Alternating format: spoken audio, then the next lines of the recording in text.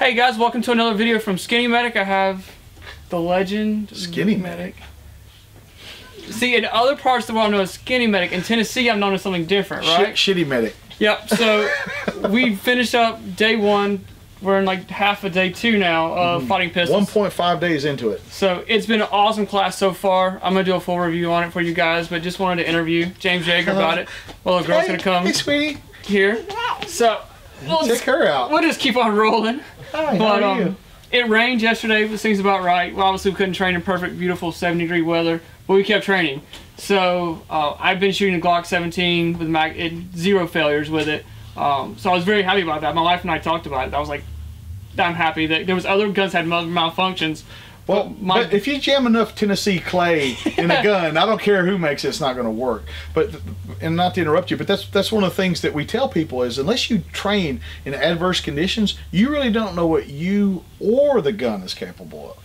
Yeah, I mean, I've definitely, for me, like the first day, shooting from my back, I've never shot from my back.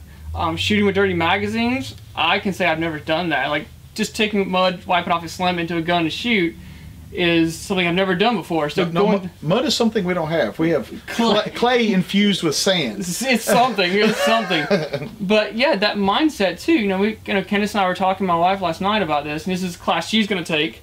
We're going to get her signed up to take this class. I think it's a good class for women to take. But that mindset of, you know, being ready for the fight, looking around, keeping your guard up. Never share a stage with animals or kids. They will always steal the show. They're beautiful. Like my little girl's beautiful. There's absolutely a doubt. Never share the stage with kids or animals. They will always steal the show.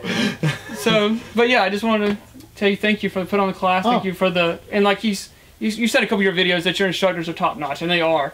There's been 3 or 4 extra guys here that are teaching with this class. We are a large class, and they're top notch. They're awesome. Well, really, I'm not really teaching. You're just there to disrupt the class. Yeah, let's just say that. I'm heckling, you know, students and instructors. Nobody's safe, you know. But you know what I'm doing in these classes is you know, we do it in relays. So that second relay, they're back there jamming the mags and stuff, and I want to make sure they don't have any questions. And I also want to make sure I have one-on-one time with every single student. You know, I want every single student to have talked to me and us shared stuff, and if they want a picture, whatever the case may be. I don't want anybody to feel like I took fighting pistol with James Yeager and I didn't even get to talk to him. You know, so this way I answer every single question as an instructor. That's important to me, and I get to interface on a social level with every single student individually. Yep. And like today, you're talking about how you're teaching from the moment I have to say stop and draw my weapon to now the police have showed up. I need to, you know, take care of that situation or take care of medical situation. You're covering from. I'm teaching you from the word go until it's over.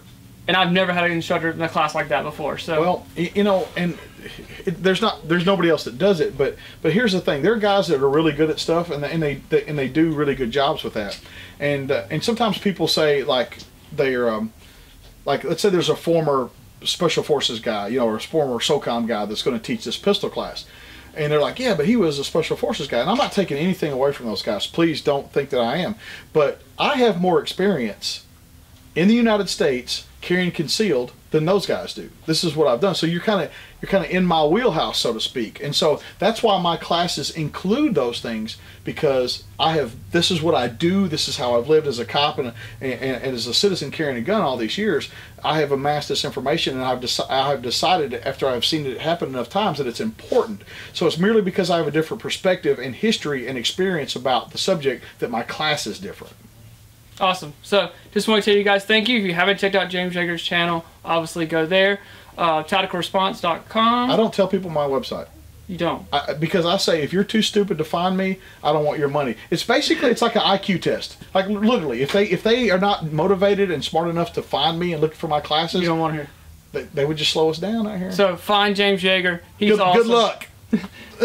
You never know when you'll be the first responder. You're never. I just don't use my lines. I was gonna say the responsibility.